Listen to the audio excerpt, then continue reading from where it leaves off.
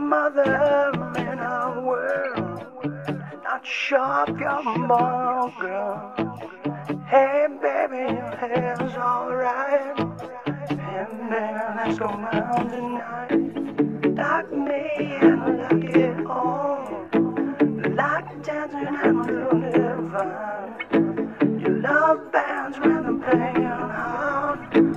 One more, you want it fast. They put you down and say along. You take a thing, you put them on.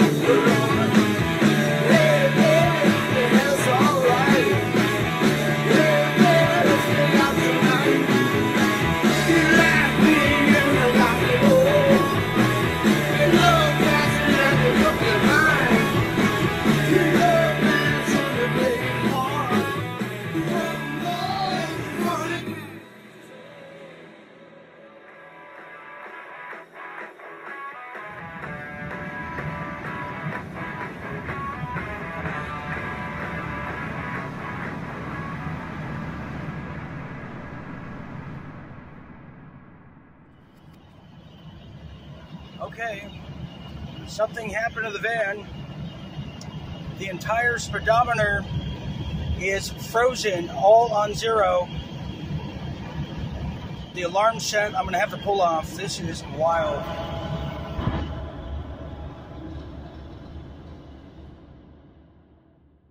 So, okay, what we all have to understand here is Dean is driving this old vehicle.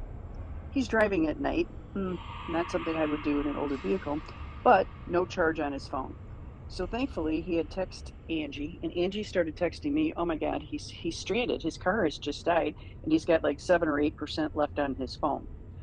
So she gives me the location. She's able to show me on the map where it is, and she says that he has roadside assistance. And I look and I go, oh shit, it's not AAA, it's some offshoot brand. Okay, well, this will be interesting. So I tried calling them, and after trying, it had to be 8, 10, 12 times that I kept dialing the number. I finally got through. And it's the old, if you want English, press 1. If you want Spanish, press 2. And it goes through the whole thing, and you can't press a number until all of the other options have been stated. Okay, finally, I get a guy. And I say, look, I got a problem here. I got a friend of mine who's sitting in the desert. He has zero power, and the sun is coming up. It's going to be hot as hell there very, very shortly. We need to get him a tow truck. So the guy says to me, okay, well, I'll just call him. I go, well, no, you can't, because his phone is dead. And he says, oh, well, where is he? Well, from Google Maps, I was able to give the coordinates. He goes, okay. And he says, so what's wrong with the car? I don't know. I'm not there. I said, look, dude, I'm calling you from the middle of Europe. And we just got to get this guy picked up. He goes, well, where should I take him? I said, I don't know. To a gas station. He goes, no, can't take him to a gas station because I'll boot him out. I go, okay, a McDonald's. No, he won't be able to stay there either. I go, well, then what exactly do you suggest? He goes, well, let me find a mechanic. He goes, okay, well, here's one. It's about 10 miles away. We could tow him there. I go, okay, are you going to put him in the tow truck also besides his vehicle? And the guy tells me, yes, no problem. And it's going to be somewhere between 45 minutes to 90 minutes. I said, okay, now you're sure? And he says, yes. So I give him all of the information, Dean's plates, et cetera, et cetera. All right, good. Now I tell Angie, all right, get a hold of Dean, tell him that, in approximately, hour, there's going to be a tow truck that's coming, and you're going to get towed to a place where they're going to be able to fix your vehicle. A couple hours go by, and I get a message from Angie, Dean's still on the side of the road. I said, what are you talking about? Now, this is like 3 hours later, and he's on the side of the road there, and it's starting to get hot as hell. And again, he has no power on his phone, and there's no way he could charge it up from the car because the car is dead. So once again, I go back to dialing the wonderful roadside assistance. This time it took me probably 15 to 18 times of calling. I finally get a girl. I explained the situation to her, and she says, "Oh, yeah, I see it in the system here. It was canceled." I go, "What do you mean it was canceled?" She goes, "Yeah, they couldn't reach Mr. Ryan." I said, "Well, of course they can't reach Mr. Ryan. I made it clear the first time around that his phone is dead. He cannot be contacted. Just go and pick him up." "Yes, well, the location where you wanted him to be towed to is 1,000 miles away." I said, "What are you talking about? Your guy at your company is the one who chose this location. I didn't choose it. I don't even know where the hell he is." She says, Yeah, well, it got canceled, so Mr. Ryan's gonna have to call back. "No, Mr. Ryan can't call back." Well, ma'am, we have to talk to Mr. Ryan. I Well, you can't. The guy is frying in the desert, and somebody has to get out there to pick him up. Finally, 10 minutes later, I get another person. I have to tell the story all over again. This person again tells me, "Well, We have to be able to reach Mr. Ryan. I don't know how many times I have to tell you people you cannot reach Mr. Ryan. Mr. Ryan's phone is dead. I am speaking on behalf of Mr. Ryan." It was not pretty. I was very, very angry. And I basically said, "I don't care what you do. I don't care where you take him, but you have to get there, and you have to go there now. The man is frying in the desert. Frying in the desert. Frying in the desert. But you have to get there, and you have to go there now. Now. The man is frying in the desert."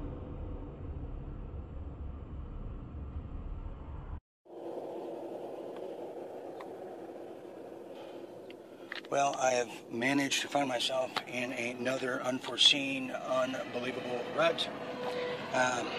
Been stuck here in God knows where. This is where New Mexico. As you can see how destitute it is here. Very cattle ranch country.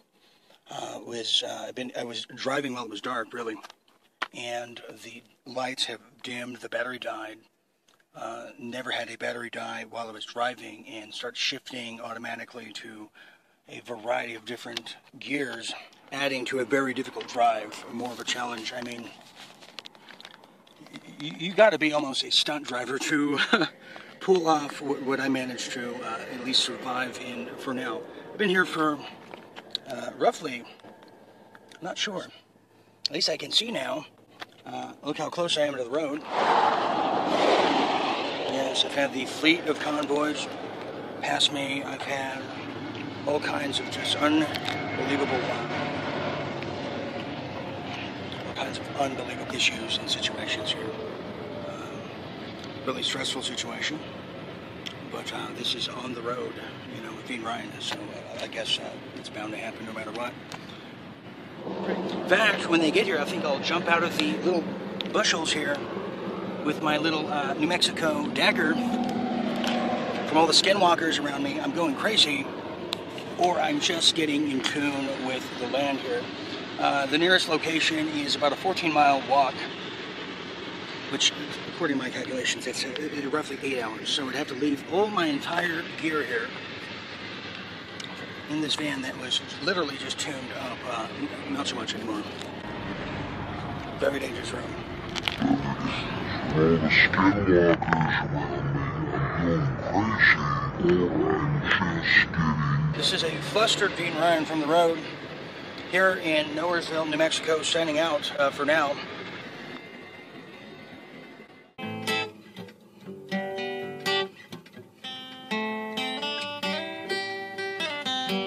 Someone don't know me, she just know me again. My soul. Someone don't know me, she just left me from the end of my life. And I do. Lost and a while.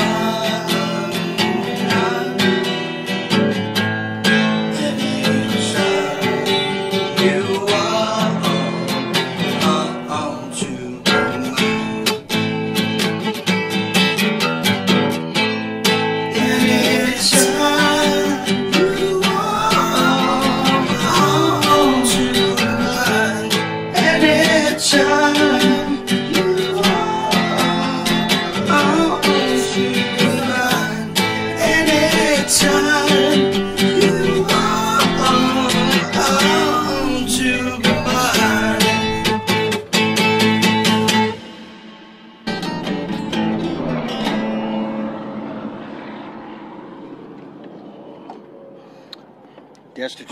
Destitute, waiting and waiting and waiting, flagging people down to no avail. Somebody got my attention, and I caught theirs. They started honking from far. Didn't look like a tow truck. It didn't seem like a tow truck, but it certainly had all the hallmarks of a local desert person.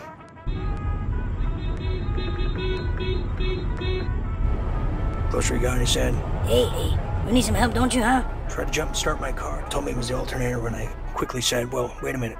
Can I at least charge my phone for a little bit here? It's completely dead. So hurry. I came here to help another stranded person. If you want, you could ride with me. Well, foolishly, got in the truck and started charging my phone.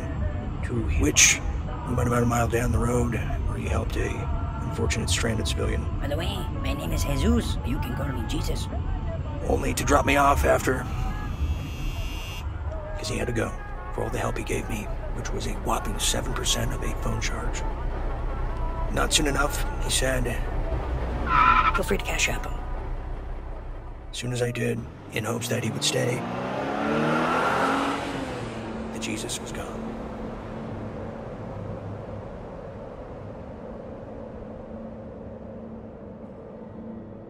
His minutes are turning into hours, days into weeks. The delirium sets in. The delirium as the heat begins to strangle every ounce of life in its path. On these lost highways, many have perished in Mexico's deadly heat. Only few survive. Diablo of the desert.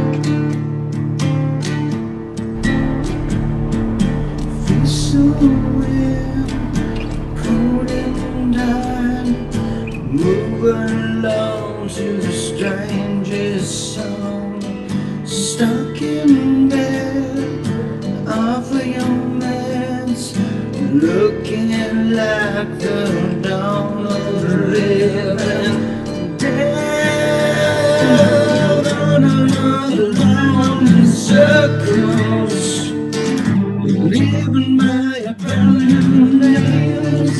You got a beautiful face, your bipolar case is sleeping in a different bed.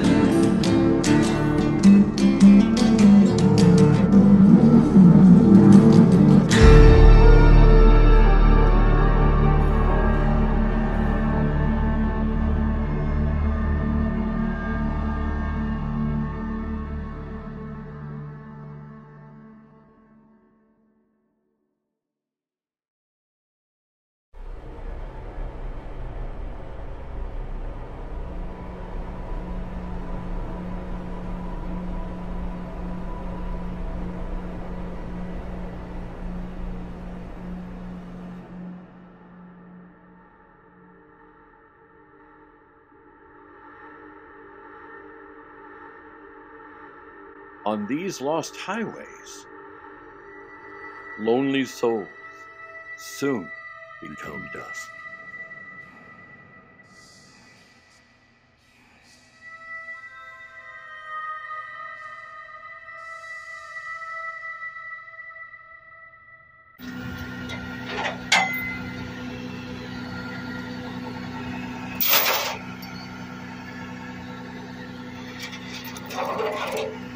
Just when you think you're ahead of the game. Escape death one more time.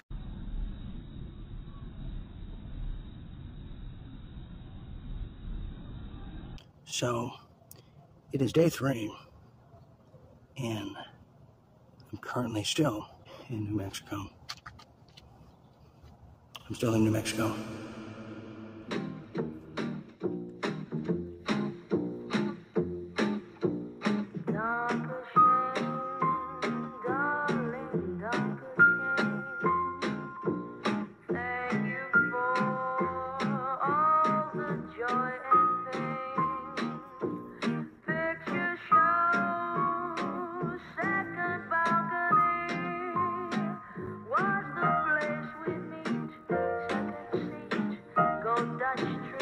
On the road has its moments of sincerity, unusual road fellows, and times of cleanliness. On this road trip from hell, the guy can't afford to miss the chance of washing away his bad luck.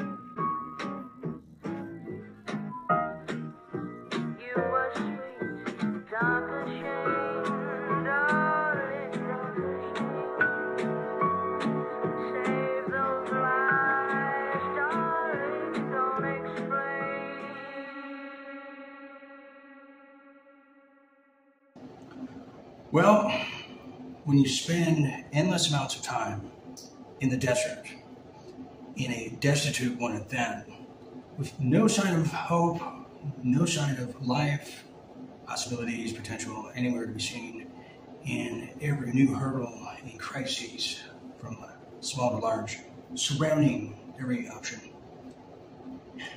you forget the essentials, and that's showering. So, if you're on the road, you gotta be fresh, you gotta be clean, and this is a godsend. I mean, break away from the darkness of the desert. I can't take it anymore. Well, here goes the shower, and it needs to be done. Don't be ashamed, darling, don't be ashamed. What a mess, that mess. I recall century, baby. What time the road around. Don't be ashamed. It's so refreshing to finally shower in this wild, wacky desert of New Mexico, but I feel so exquisite, I do. Yet I'm very fresh in the utmost degree. Allow me to continue our expedition into the pits of hell. Until next time, I'm Dean Ryan, signing out.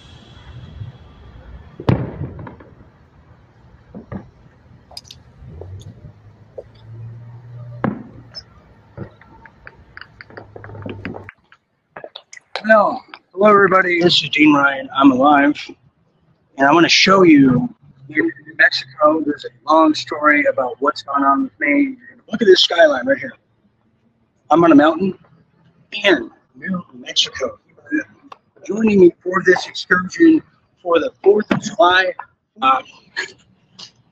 All my devices are on fire. I gotta go back here. But can you see that while I'm teasing Jim's presence? Let's see, Jim, are you with us right now? Okay, here we are. Okay, there we are. Jim Fetzer, welcome to the show. Happy July 4th, Jim. Happy July 4th, Dean. You look great. Actually, you look rested. You look healthy. You look good. So, Jim, this is just incredible. This is our first holidays we have been color commentating for quite some time. Okay, let's get a little closer, shall we? Okay, so look at this. I'm going to do a panoramic view. Watch this. Yeah, don't worry. I've done film before, although it doesn't look like it. Okay, so check this out. I'm going to do a panoramic view, everybody. There's Albuquerque right there. I'm in New Mexico currently. This is sensational. And then watch this. Here we go. Just unbelievable, Jim. There's one behind me, too. They could be real guns, too. People could be trying to shoot me. I'm open to that idea as well. No, I'm a wanted man, Jim. You know. But look at that sunset. That's something I have to tell you, Jim. I don't know if you've been to this state, but I have to say, as much as I have some issues here, they have one of the most beautiful sunsets I've ever seen in my life. New Mexico is a beautiful state, Dean. It's a beautiful state. Okay, Jim, I'm going to bring you back. And while I have you here, Jim, I know you have you have some things to attest to. Okay, let me get rid of this here. Live from New Mexico, Albuquerque, New Mexico, with Dean Ryan and Jim Fetzer for July 4th, 2024. Next year, we'll be in person watching this. I'm going to be dressed as Uncle Sam, and Jim will be dressed as Yankee Doodle Dandy, because that's what it's all about. Okay, so I want to thank everybody for joining us. Jim, thanks for the last minute call. And by the way, we didn't coordinate. Jim's wearing blue. I'm wearing blue. It's fake, everybody. So it's beautiful, beautiful, beautiful. So for Jim Fetzer and for the rest of us here at Real Deal Media, I'm Dean Ryan. Saying God bless America and God bless the Night Owls. That's how we are. Good night, everybody. Happy 4th of July.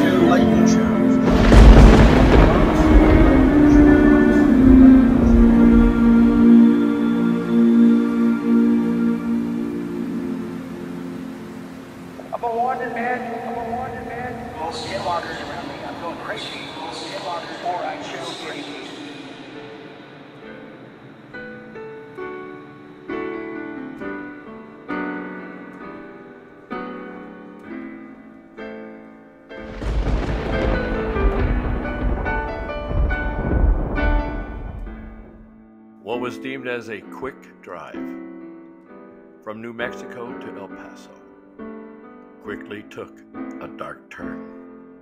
The alluring mist of purple rain turned into another Arizona monsoon, driving a van who's taken a beating like no other.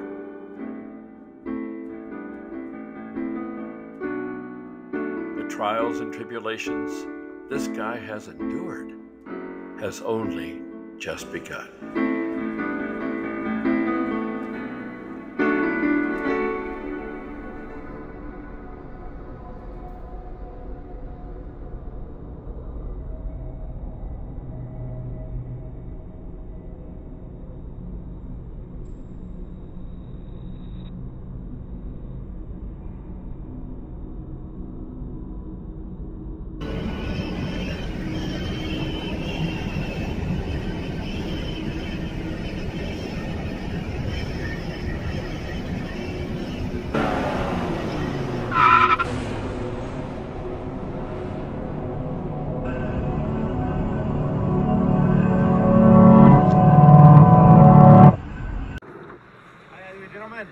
One second, how y'all been? Far. I want to go free on my way. Did I stumble into Mexico, or is it still United States? Whatever your rejection is, or whatever to what's going on here, let us investigate, and you can go on your way. If you have a political or an emotional situation here, I don't want to hear about it. I want to see your ID now. Step out of the vehicle. The court has said these checkpoints are only permissible insofar as they involve a brief and limited inquiry into resident status. So if Border Patrol is detaining people to ask about more things than just to verify the resident status, if they don't have any suspicion of criminal wrongdoing, that would violate the Fourth Amendment. Interesting. Thank you. This episode, this series, this story is still being written to this very minute. Yes, I can honestly say that because I'm in the middle of nowhere. And I'll show you some of the scenery. I'm at a McDonald's now, And it's getting a little hot in here, isn't it? And right here, right now, it is. Okay, is my computer burning up? I'm usually a bit more professional in this, but you can see that's Mexico right there. El Paso, right here. There's Mexico. As you go into Texas from the west, if you don't know, and you go on the border where I am, southwest, you see a lot of Mexico. It's very mountain oriented, very desert oriented, and then there are brief moments of kind of forestry, trees, and it's a much slightly cooler climate than New Mexico and Arizona was. So just wanted to share that with you, and not sure what day it is. Okay, so here's what's been going on here.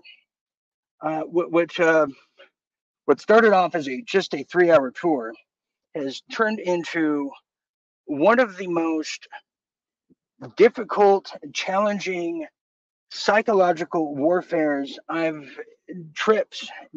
travels, expeditions I've ever been on. We now want to switch gears to the other story we're following closely, the path of that deadly Hurricane Beryl, now projected to hit South Texas as more than 140 million Americans are sweltering through a dangerous heat wave. Beryl ripping through the Gulf of Mexico tonight after slamming into the Yucatan Peninsula as a Category 2 storm with 100-mile-per-hour winds. The massive summer hurricane now taking aim at South Texas. We're preparing for the worst, praying and hoping for the least amount of rain. The storm already blamed for at least 9 deaths after tearing through parts of the Caribbean this week, carving a path of destruction. In South Padre Island, Texas, the storm sending some vacationers in town for the holiday weekend packing. We're getting out before the hurricane. This as 140 million people face heat alerts nationwide. More than 50 cities from the Pacific Northwest to Arizona expected to break record highs as residents collect sandbags and prepare to hunker down. It's always better to be safe than sorry. Yeah, you're not taking any chances. Just being prepared. Getting past the Border Patrol and their checkpoints around El Paso. Just when I felt free, I soon realized I was driving right into Hurricane Beryl that was growing rapidly by the hour. Although my destination was on the east side of Texas, I was given strong advice and fair warning not to further my travel due to vehicle disruptions, but also a tremendous amount of flooding. The hurricane was shifting well beyond the equator, and the nearby regions like Houston was making its way east. I would have definitely been trapped. Every friend I thought I remotely had in the state of Texas no longer exist. I was stranded in sweltering heat with no signs of hope once again. This time not in a ghostly desert, but the ghostly parking lots of Walmart. Well, here comes the storm. The calm before the storm.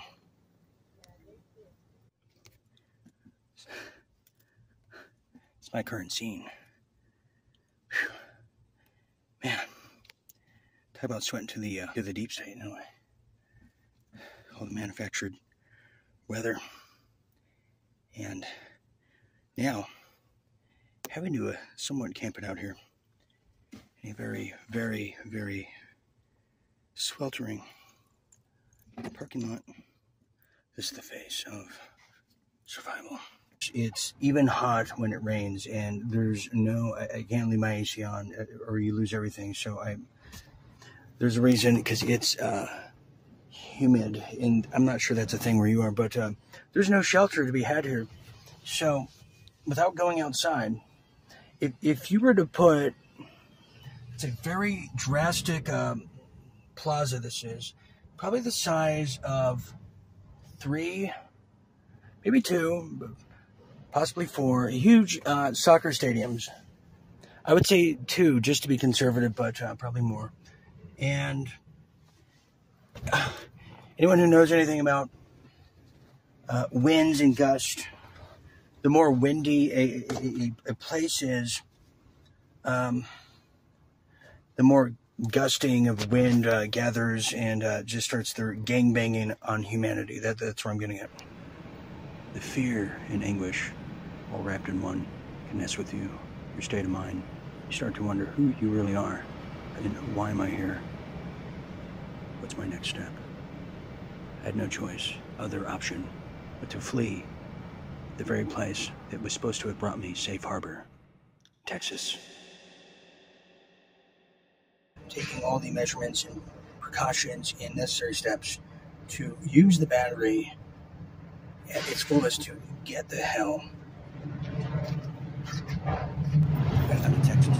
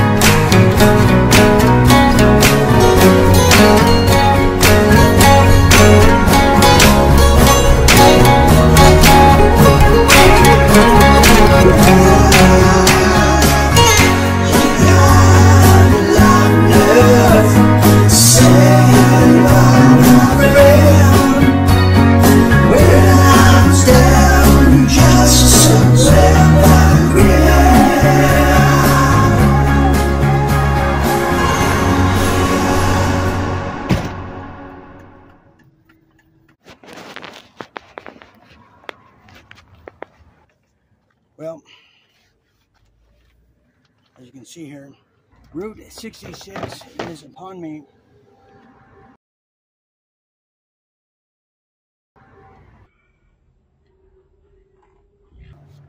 It's getting a little overcast here, and the Hurricane Beryl and his siblings are now returning. Hurricane Beryl and his siblings are now returning just in time for the GOP convention that's just days and days away.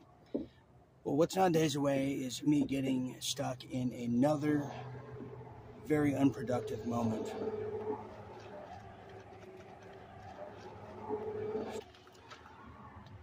I've barely slept, and I have been stranded in a very interesting part of Texas. And so any kind of civility, normalcy is way out the window. I'm going north, and I'm avoiding the U.S. Border Patrol sea suckers at the bottom near El Paso and everything Interstate 10 at this point. I will not endure this because I know they're coming after me. They came after another colleague of Real Media, James Martinez, going into California. So off to Roswell we go. Well, it's true what they say. The first hurricane that comes, shame on them who are doing it to us. The second hurricane that comes, shame on me for not being prepared for it in a proper vehicle with proper tools, weapons, and all kinds of different kind of prepping, military needs for the military battalion that is now us. Yes, I have now escaped by here. Texas. Now I'm on my way to Roswell. Let's go.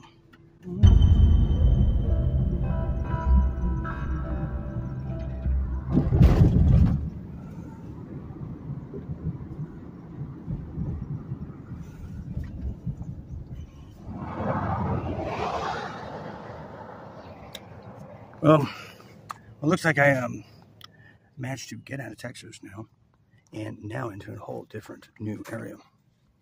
A very mysterious, very controversial one. Roswell. Let's see what this is all about. It's historical. It's monumental. It's an American legendary folklore to some, but a very realistic truth about our history and nature. Not just as Americans, but as humans. Let's go to Roswell and see what this mystery is all about.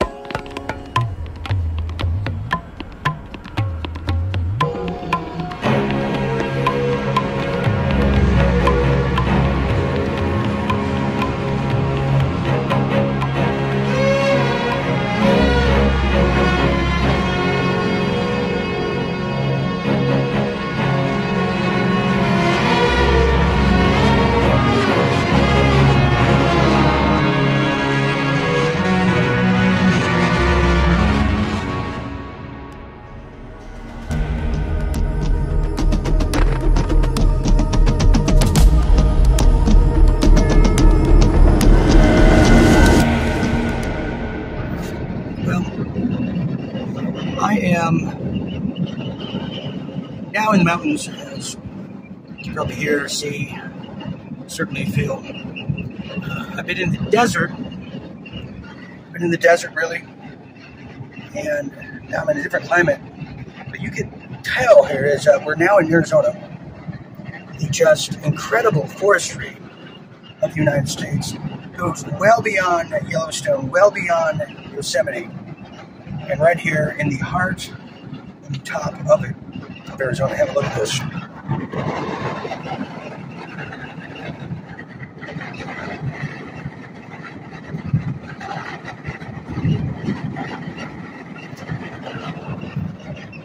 No, I've never been a fan of deep forestry, wilderness.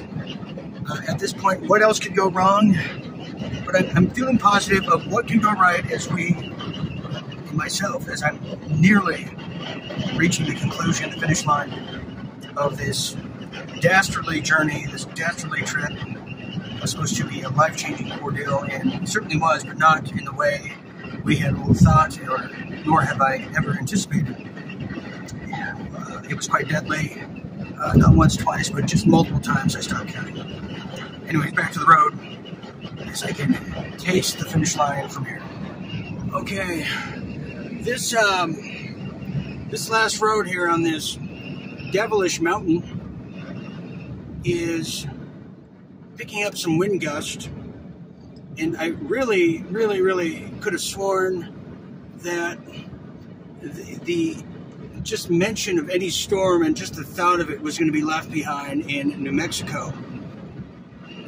I'm starting to feel I was a little misguided by the stupid AccuWeather that can shove it up their Accu sphincter. That's right. Yeah. So we're going to have to follow these roads here. We're trying to beat the storm. I mean, look how gloomy, look how foggy, and no visibility, really, the light this road is. And it shouldn't be that way. But it's a very slippery, slimy, windy, long road here. And this is supposed to get me into and through Phoenix, according to the label. But cars are passing me, having trouble with the incline. Per usual, having trouble with the incline. Okay. And let's hope this beast can make it. Trying to get to the beach area. Immediately, we just escaped the hurricanes of Texas. Now we're met by the devilish gusty winds of Tonto and his Luciferian howling winds. Oh, when will the pain end?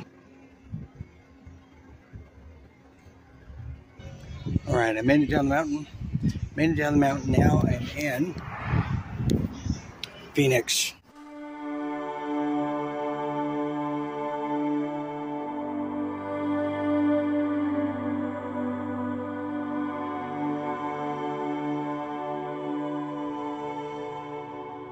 Watching Dean go on this, from my perspective, it was like watching my little brother go on a journey and run into problem after problem after a problem. To me, very early on in his journey, it was an omen that that's not where he was supposed to be. Everything that could possibly go wrong, catastrophic thing, and sitting in the background, waiting, biting nails, waiting to hear from him to find out where did he make it to and what. We're in daily contact trying to keep tabs on exactly where he was, and I always had the maps up to know where was he, approximately how much longer was he going to be on the road. And the monsoon, that was bad, but it wasn't as bad as when the alternator went and he was stranded.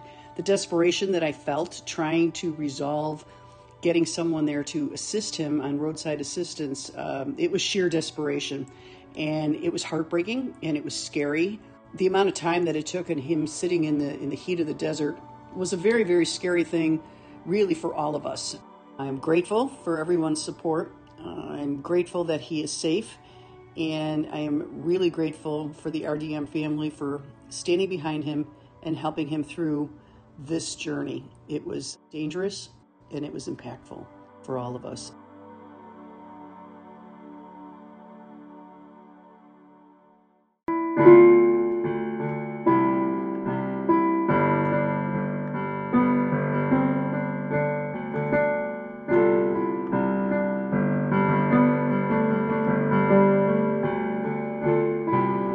This journey has taught me so much in such a little time, that life is precious, but so are the people around you.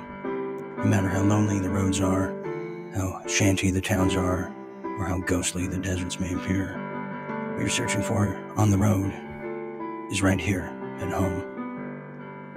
Too young to die, too rare to live. The sound has come to save me. Putting love into my lonely soul.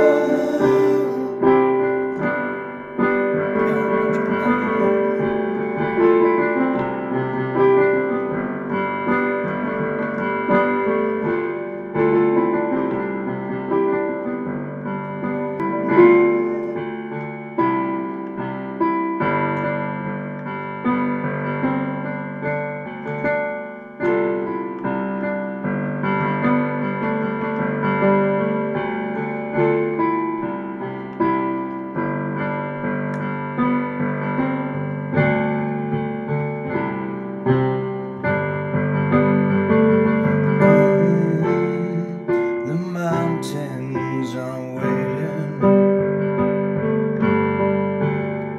for the full moon to come. I got lost on highways. Don't ask me where I've been or what I've done. This journey has taught me so much in such a little time, that life is precious, but so are the people around you. No matter how lonely the roads are, how shanty the towns are, or how ghostly the deserts may appear, what you're searching for on the road is right here at home. Too young to die, too rare to live. The sun has come to save me. Putting love into my lonely soul. No,